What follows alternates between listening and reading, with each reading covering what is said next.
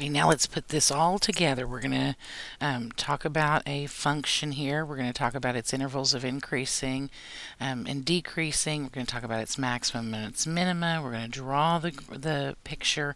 We're going to do a whole bunch of stuff with it. So it says, okay, use a graphing utility to graph each function over the indicated interval. So that's important that we know what that means to begin with. Here they've given us our function that will be x cubed minus 3x squared plus 5. And they want us to graph it over this indicated interval. What that's telling us is, since that's an interval, those are x values.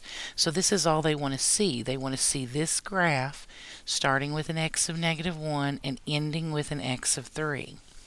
Well, we can go ahead and we can put that into our calculator and see what that thing looks like. So in my calculator screen, I'm going to graph x to the third power minus 3x squared plus 5.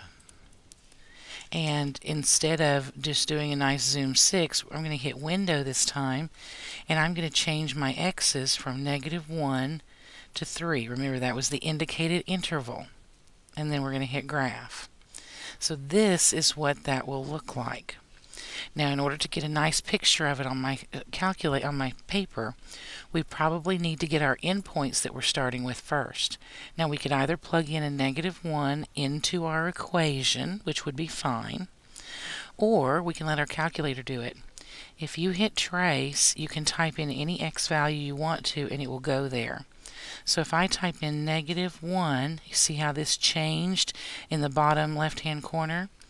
When I hit enter, it'll tell me that that point is the point -1, 1. Over on the other side, we can go to, since we're still in trace mode, we can just type in 3. Oops, didn't mean to do 33, just 3. And you see how this changed to a 3? And now when I hit enter, it's going to go to the point 3, 5.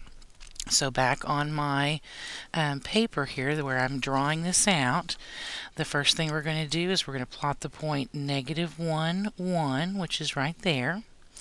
And then we're going to plot the point 3, 5. So 1, 2, 3, 4, 5 would be right about here somewhere. So we know this is where the graph is going to start and stop. But we need to know what's going on in between there. Okay, back on my calculator screen, I could see that we have a maximum point here and we have a minimum point here.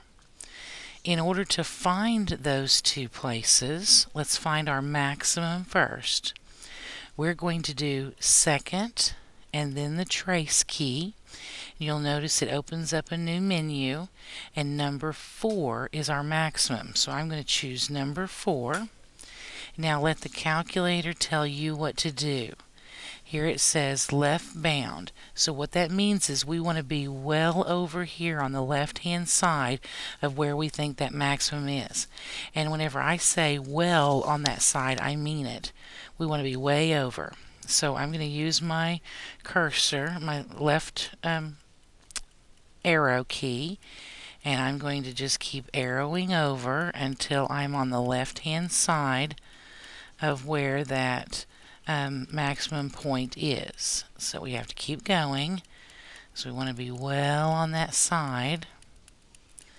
And a little further, a little further. That sounds good right there. And now I'm going to hit enter. Notice it put this little triangle up here in the corner. That's important. Now it's asking me for the right bound.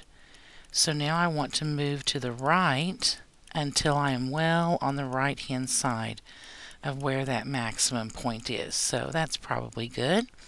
And I'm going to hit enter. Now again, notice that it put a triangle. What it's doing is it's telling the calculator, look between these two places and find the highest point between those. That's why if you don't go out far enough, it won't give you the true maximum. Now for guess, we just hit enter and let the calculator do the guessing. 5.5571 e -7, that means times 10 to the -7th. This is virtually 0.